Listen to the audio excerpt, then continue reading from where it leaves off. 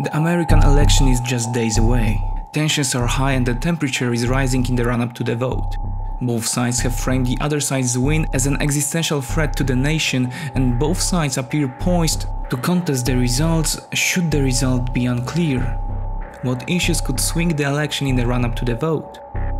With a plurality of votes being cast by mail, could this be a disputed election? And what will the geopolitical impact be of such a disputed election? Let's find out. Welcome to the 20th report.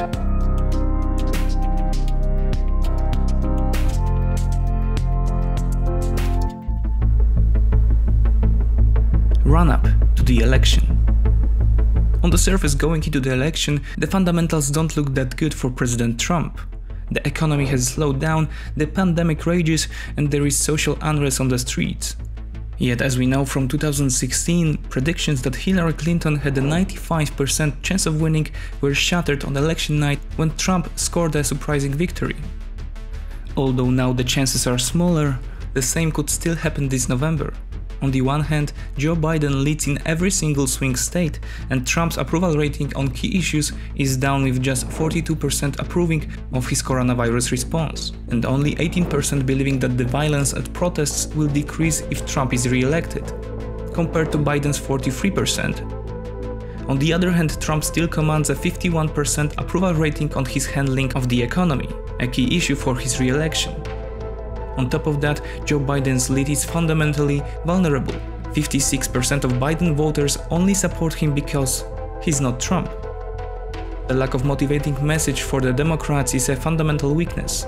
It may be enough to coast on anti-Trump sentiment, but the Democrats really aren't doing themselves any favors.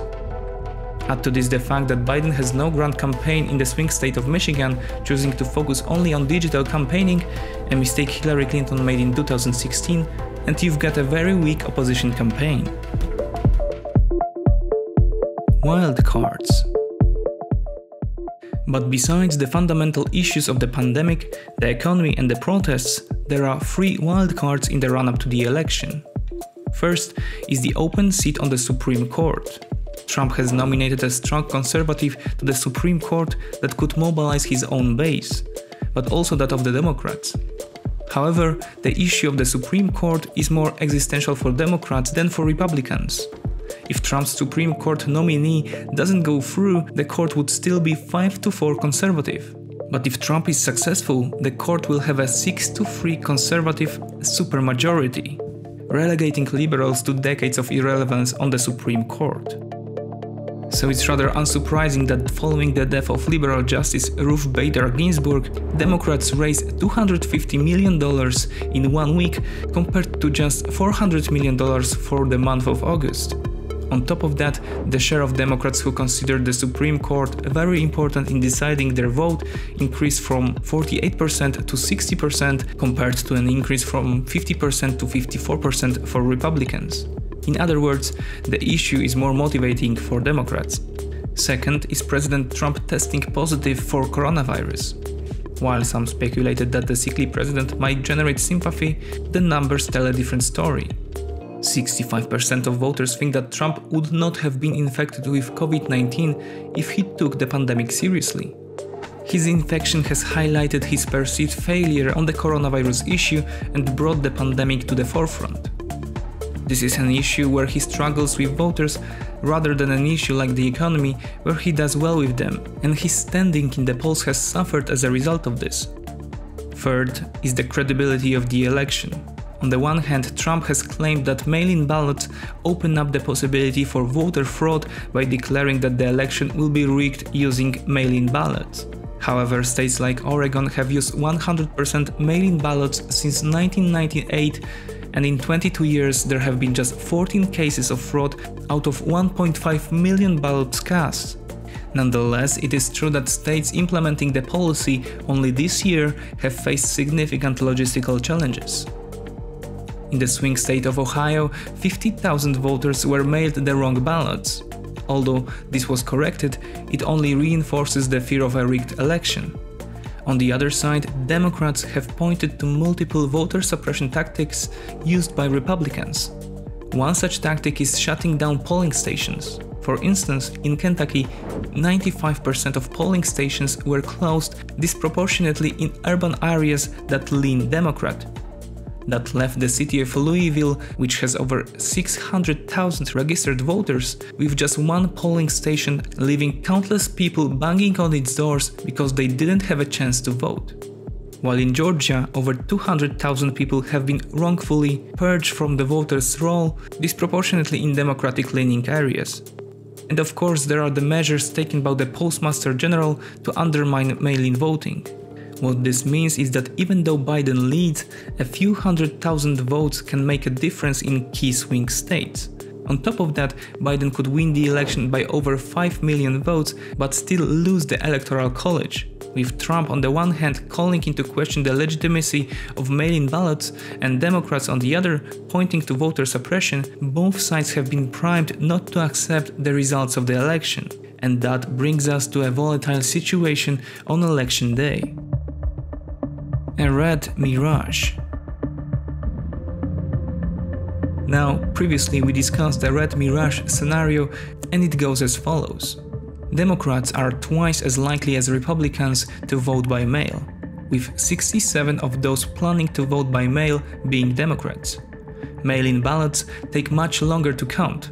Importantly, the swing states of Pennsylvania and Wisconsin do not allow the counting of mail-in ballots to begin until election day, delaying the vote count for several days. Thus, on election day, as all the in-person ballots are being counted, it will seem just like a mirage, like Donald Trump is winning in an overwhelming electoral victory and Trump will declare himself the winner before all mail-in ballots have been counted.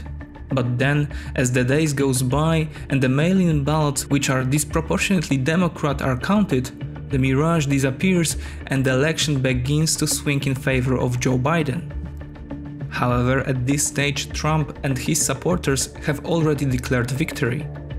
For weeks preceding the election, President Trump has called into question the credibility of mail-in ballots. At the same time, Hillary Clinton has insisted that Joe Biden should not concede the election under any circumstances. Put this all together and suddenly you have an election in dispute. Good evening. Just moments ago, I spoke with George W. Bush and congratulated him on becoming the 43rd President of the United States. Just like in 2000, both the Trump and Biden campaigns will challenge the election results in court.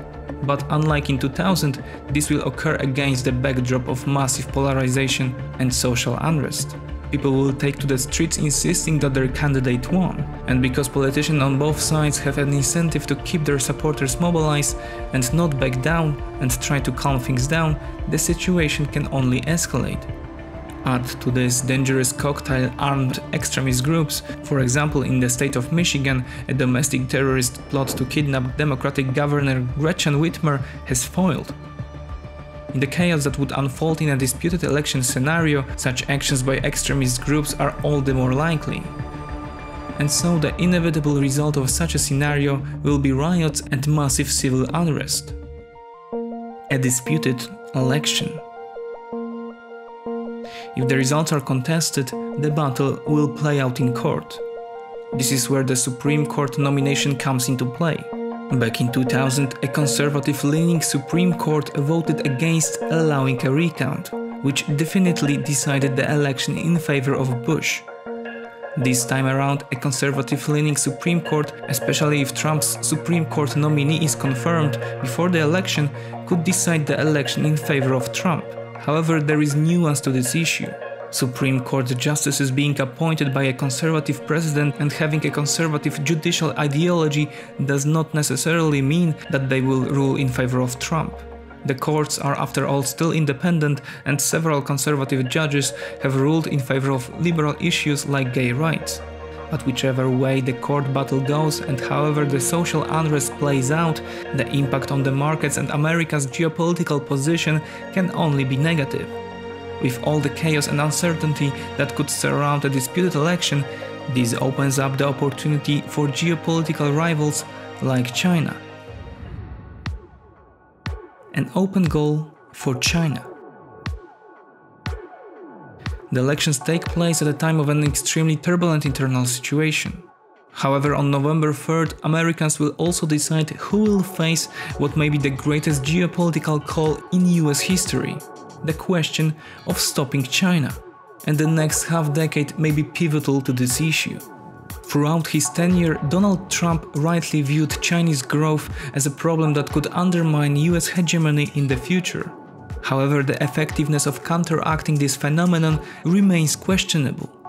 The trade war declared on Beijing failed to change Washington's negative trade deficit. In addition, there is a decline in trust in the international forum after certain decisions such as the US withdrawal from the WHO. Biden opposed this departure, however his administration will more than likely retain the tariffs imposed by Trump and pursue a policy of reducing US dependence on China. Joe Biden is also one-headed against Chinese expansionism. However, some Chinese analysts have pointed out that a Democratic candidate would be a more convenient choice for the Chinese Communist Party, as the Trump administration is extremely unpredictable. Biden is likely someone with whom the negotiations to de-escalate the tense situation in the South China Sea would be more likely to succeed. Following this lead, Biden, as a more skilled diplomat, could also have a greater chance of consolidating the Western world towards the Chinese problem. Every stick has two ends. Whichever way it goes, a contested election means that whoever becomes president will have their legitimacy and mandate to rule put into question. This will have consequences for the authority of the president not just at home, but also abroad. However, none of this may play out this way. A red mirage disputed election scenario depends on the election being close. The swing state of Florida will have its results on election day. If Florida goes for Biden, there is no realistic path for a Trump victory, even if he still wins all the Rust Belt states a week later, states that he won in 2016. Nevertheless, what happens in the coming weeks will determine the course of the United States in the coming years. The script for this video was written by political YouTuber My Take. If you guys are interested in analysis on international topics, whether it be the elections in the United States, the war between Armenia and Azerbaijan, the political crisis in Lebanon, and much more, then be sure to subscribe to My Take, where we unpack the political issues unfolding around the world. See you on the other side.